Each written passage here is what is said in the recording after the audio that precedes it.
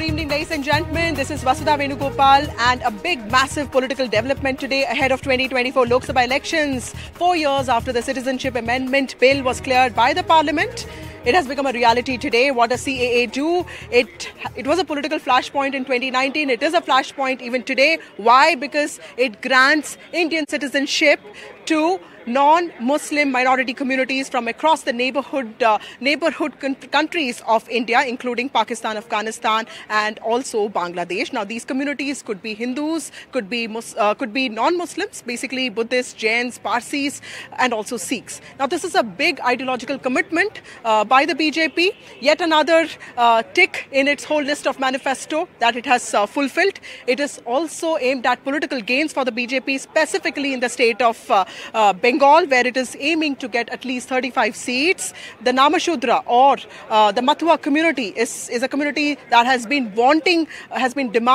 CAA for many years now. This comes even in the wake of Sandesh Khali protests, where we saw a lot of SC women come out and protest against sexual abuse. And the political timing of this cannot be, any more interesting, because I'm coming to you live from the BJP headquarters.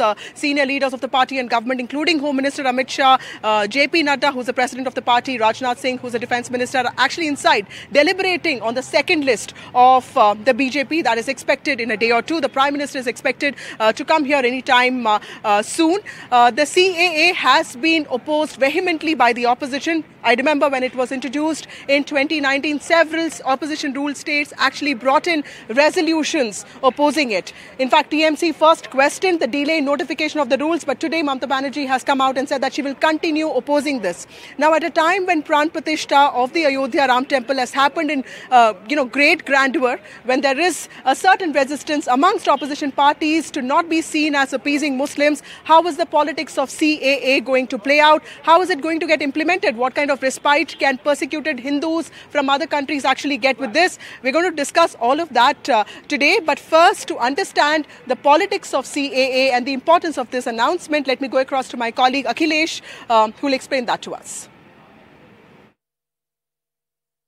Well, this was very important promise which was made in the BJP's manifesto in 2019, just ahead of the earlier Lok Sabha elections. BJP had said very clearly that those who had faced persecution in Afghanistan, Bangladesh and Pakistan, those minorities will be given citizenship of India, and that actually created a lot of controversy when the CAA bill was brought into Parliament, and there were fierce opposition not only in Parliament but also in the streets. There were mass protests right from Delhi to Assam and West Bengal and Tripura.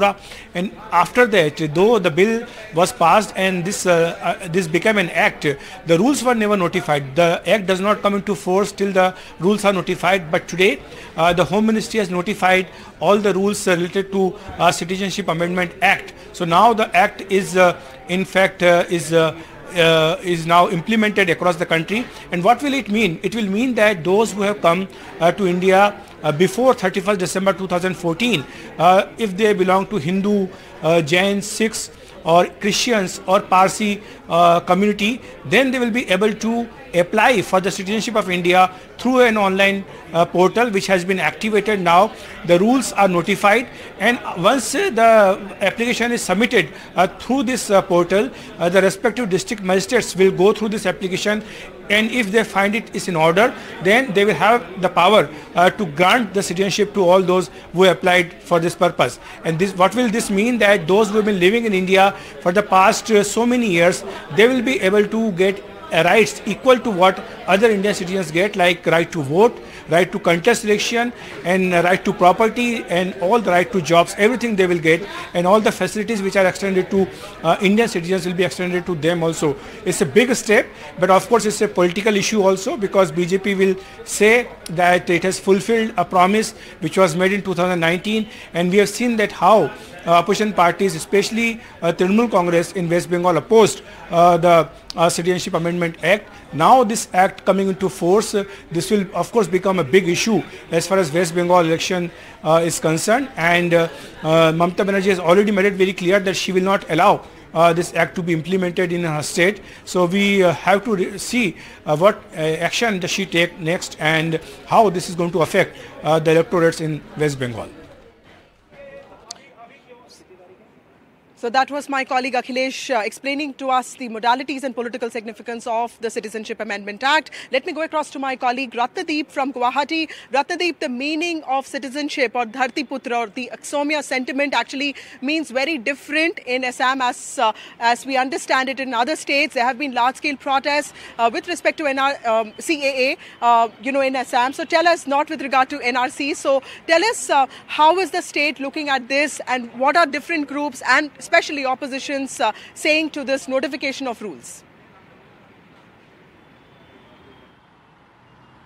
Well, the opposition has already said that they are going to start protest against it. This comes ahead of the election. So for the opposition, this is perhaps a political fodder as well, where they would like to corner the BJP-led government in Assam. And the opposition, remember, in Assam could not strike a sheet-sharing deal. But on this issue, it seems that despite the opposition fielding candidates against each other for the ensuing Lok Sabha election, would be coming perhaps together or separately protest. In fact, the All Assam Students Union, which had spearheaded the anti-CAA protest in 2019, had once again given a call for protest. Some low-key protests have already started in parts of Assam, but in this last couple of years, there have been a lot of change in the political scenario, and therefore many of the leaders who were once leading the protest are with the BJP. So therefore, the BJP perhaps will be able to handle it. But when it comes to Assam, remember, you already have 19 lakh people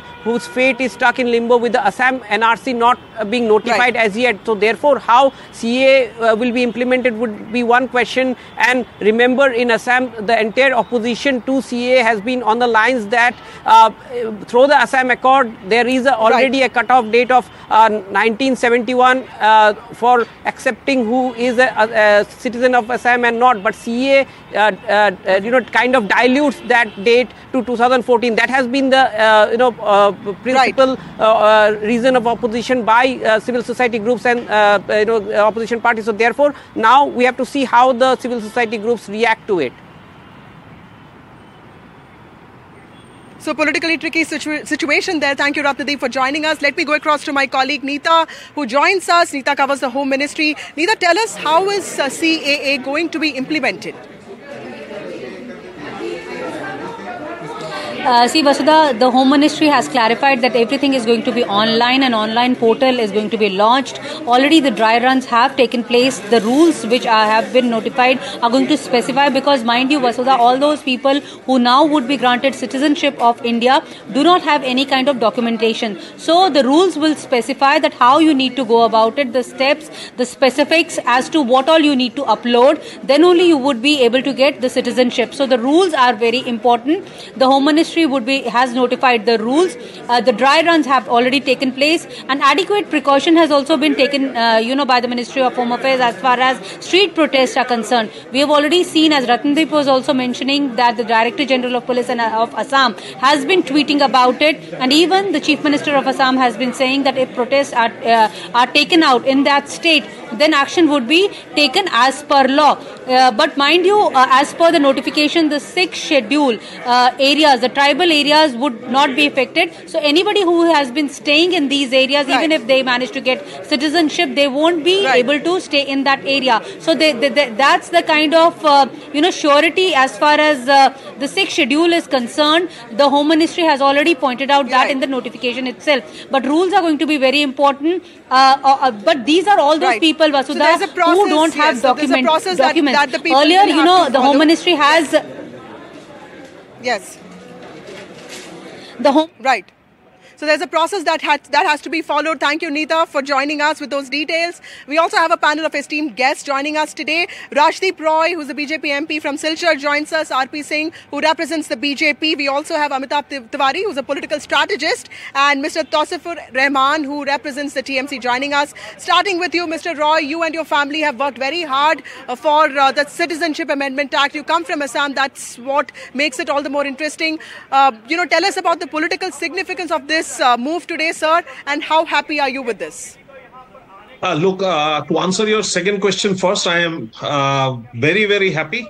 I am indeed grateful to the Indian leadership of Bharatiya Janata Party and of course our Prime Minister Narendra Modi ji our Home Minister Sri Amit Bhai Shah ji, our previous Home Minister Rajnath Singh ji, the present Chief Minister of Assam Dr. Himanta Biswa Sharma ji, and the previous Chief Minister of Assam Shorbanando Sonowal ji. To talk about the political significance, it is very important for all of us to understand that this is a civilizational issue. Our country was divided in 1947. The political leadership of our country, the then India and the then Pakistan, in 1950, they came together. The Nehru-Liaquat Pact was signed. And in the Nehru-Liaquat Pact, we said that the minorities of the respective country will be protected, their rights will be protected, their safety and security in terms of life and property will be taken care of. We have done our bit. India has done its bit. And at that time, the then cabinet minister, Dr. Shama Prasad Mukherjee, had warned Nehruji, saying that Pakistan will not keep up to its promise, and he has been vindicated subsequently, as we in our country have protected not only the minorities, but if you go through the records, you will find that the number of the citizenship, their numbers actually multiplied in India. The minorities in India multiplied. Whereas the minorities in Pakistan, Afghanistan, and Bangladesh, their numbers dwindle, and not just dwindle very drastically in Pakistan and Afghanistan, and even in Bangladesh. So today, what we have been saying from the days of Mahatma Gandhi, Jawaharlal Nehru, Sardar Vallabhbhai Patel, they will protect minorities. We have not been able to do so, and after 75 years, it was left to the Modi ji, Amit Bhai ji, to bring in Citizenship Amendment Law in December 2019, and 4 years down the line, we have seen this being notified today. So it is a very historic day. As far as I talk personally, my family is a persecuted family. 47, my grandfather shifted in the dead hour of the night with a family of 12 people, including 5 females. We came here, and since then we have been struggling and fighting for the rights of the minorities. My father, a 2 times MLA from Silchar, was one of the leading lights behind Citizenship Amendment Bill, and I personally filed a case in the Supreme Court in the year 2012, which was a PIL. 20 hearings took place till the time Modi ji came, and we passed it in the Lok Sabha. In Rajya Sabha, we did not have the numbers, but in 17th Lok Sabha, in December, second week of December 2019, we discussed, we got it passed in both the Rajya Sabha and the Lok Sabha, and today, after 4 years, we are here. I am greatly satisfied on behalf of all the persecuted people of our country, especially coming from Bangladesh, Pakistan, and India. I'm very happy. That's a big achievement, sir. Thank you, Mr. Roy, for yes, sir. Let me go across to the TMC spokesperson. Thank you, Mr. Roy, for joining us. Mr. Rahman, you heard Mr. Roy speak about this. Now, this is a huge political, significant move for the BJP that has been talking about its sincerity in fulfilling commitments, especially with regard to the Hindu population. How do you see, this change the political discourse of 2024, sir? BJP has been accusing TMC of Muslim appeasement. Do you see the polarization aspect of 2024 increasing after the CAA rule? Good evening, everyone. Well, I totally understand that he is very much fascinated with all the CAA implementation and how it is going to issue. Now, that's the difference, when we start and when it gets implemented, the whole issue starts there. I mean, he was fascinated and he was giving all the rules and regulations what is going to happen. But Article 10 and the 11 of the Constitution allow the Parliament to frame laws on citizenship. But those laws cannot be against the Constitution. Am I right? I hope so. The CAA clearly defines the Article 6 of the Constitution. The CAA 2019 does not use the term minority. Instead, it identifies 6 non-Muslim communities. The naming of the communities on religion basis actually goes against the establishment of the Constitution principle. I mean, how come they are so happy, and what is going to happen? What is the notification and what is the implication? We want to know everything. In the previous show also, I was hearing RP Singh ji, in notification aa jayega. I want to know what kind of notification, what kind of implementation. What is it going to benefit to the people of India who's staying as a refugee? Okay, let me take this question to RP Singh, who represents the BJP. Mr. RP Singh, how do you see Mr. Rahman's accusation that the problem actually begins with implementation? Because we have seen many Hindu families also being vilified when the NRC was implemented. So how is your party and the centre going to, at least ensure that this is not going to be another demonization process? Well, first let me show you the picture here. If your cameraman can focus on this picture, this is how we are treated in Afghanistan. We can't read our text. We are not allowed to read our religious text, and we are thrown out with the religious text from that country. This is how our Sikhs came just recently also, and earlier also. This is how they were thrown out of the country. Sir, please, sir, you already who's have so much conducting the obstructions. debate? You are not prepared for anything, sir. You just want to impose just before election. You want to make it an eyewash, nothing else. Okay, You Mr. Singh, accept the let him fact that finish it's an this. eyewash. Yes. Mr. It's Rahman, let a- Mr. Singh finish. Yes, sir. Mr. Singh, please go on. The problem with the TMC is that they think minority politics or they look with a Muslim. No, sir, it is not about minority politics. It's about lies and the truth and the fact which will come. You don't have nothing to say. I mean, your silence is Mr. Rahman, self-speaking let that you Mr. are Singh not ready speak. to Let implement Mr. Singh this. speak. आप ready नहीं है Let Mr. PRC Singh में, finish आप his point, इसलिए- Mr. Rahman, please. हाँ, Mr. Singh, finish your point. Shall I? Sir, बोलिए, Mr. Singh, please speak. Please continue. So it's clear Yes, sir, that please, sir. TMC can't see beyond appeasement of a vote bank, and then they're doing it. Just within the purview. Here's a picture of Hazi Nurul Islam, okay, man who was behind 2010 Degang riots. So this is today what they have done. This is a picture of Shiani Ghost tweet, which has covered the here. Who has covered the link with the condom. I mean, this shows how far they can go. Sir, even our honorable Prime Minister was accused with Godra right. What you want to prove with this? Okay. आप implication के ऊपर बात करिए ना. How you want to implicate Okay, let me go across to Amitabh Tiwari. Ma'am, you want me to debate? Thank you, ma'am. I'm going out of the debate because you don't want us to be in the debate. I mean, there's no way to conduct a debate. Man, I will now. No, there's no way to conduct a debate. Vasudha, is this the way you conduct the debate? You are going with Okay, TFC's Mr. attack. Tiwari. No, you give me Yes. You give me a simple, basic reason why you want to do this before Mr. Rahman, election. you'll have to respect others, sir. Can I complete, ma'am? Ma'am, can I complete? You never. I won't allow this debate to continue like this.